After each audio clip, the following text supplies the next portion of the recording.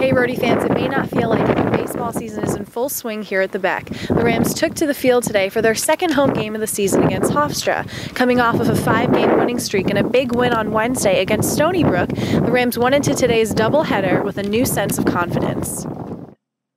The Rams took an early lead in Game 1 of the series against Hofstra, going up 5-0 and never looked back. The Rams' bats were hot, with 4 Rams players with 3 hits each. Standouts at the plate today were Caputo, Foreman, Fortunato, and LaBelle.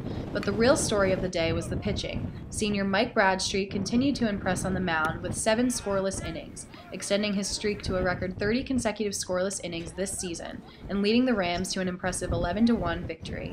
Not to be outdone, in Game 2, senior Sean Furney allowed just 2 hits over 7.5 scoreless innings, helping the Rams to a 2-0 victory in Game 2.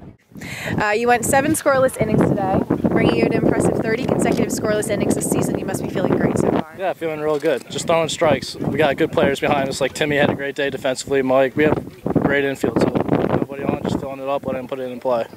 All right. Now this win must be particularly good for you as you were really able to silence the Hofstra's bats, a team who was ranked one of the top teams offensively last year. What pitches were really working for you today? Just throwing my fastball in for strikes and letting them put that in play, and then following up with the slider when they were trying to guess fastball. So just letting it work. Now going into tomorrow's game, what do you think the Rams need to do to get that sweep? Just get a couple runs early. If they get a couple runs early, they might just go away because we were on top both games today. 5 hits, 3 runs, 2 RBIs. How do you think your effort really contributed to the overall win today? Well, being at the top of the lineup, I like to do what I can, get on base, just so my teammates can get me in. And early in the game there, it was good. It was nice to do that and get on base, so 3-4 hitters can just get me in. What do you think the major difference was between the first game and the second game in regards to hits? Well, obviously he was a lefty. He wasn't throwing very hard. Change-ups, fastballs, and obviously just different arm angles and just the speed, velocity. All right, now going into the last game tomorrow, what do you think the Rams need to do to get that sweep? Definitely dress warm and keep doing what we're doing. I mean, we're getting hits and we're playing defense and we're pitching well, so just keep up what we're doing. All right, Sean, great job today. How did you deal with the elements?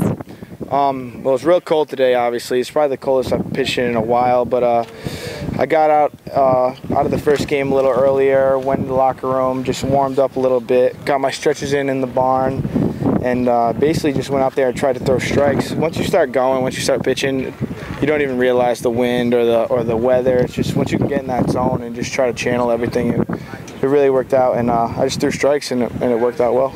All right, now coming out of the game today, do you think that you could have thrown any better, or what were you feeling? I felt good. I got that last guy on a strikeout. I wasn't sure if coach was going to take me out or leave me in. I saw him come get me, but when you got a guy like Bob, the way he's been throwing, the way he's been closing games out, I was completely confident. Comes in, gets a strikeout, ground ball, saves my 2 runners that I left on, and he's just been doing great lately, so I'm glad he got in there and got the job done.